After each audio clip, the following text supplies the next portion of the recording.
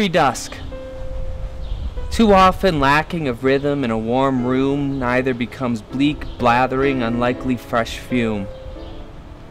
When looking past the false formalities, blown out new century gaslights reminiscent fake qualities, the tool's not so much a hammer as a chip inserted behind the letters frig, ear, or clip.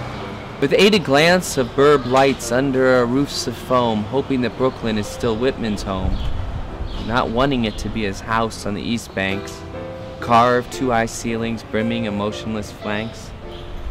Parks are full of cars, and cars full faint smells and matches flickering, not lost in memory, but in have never been, teetering, trembling.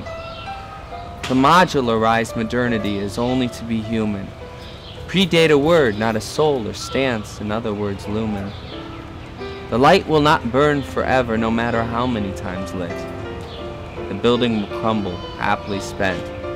The mortgage, notwithstanding a typhoon of investment rot, the sky still hangs over for some new thought.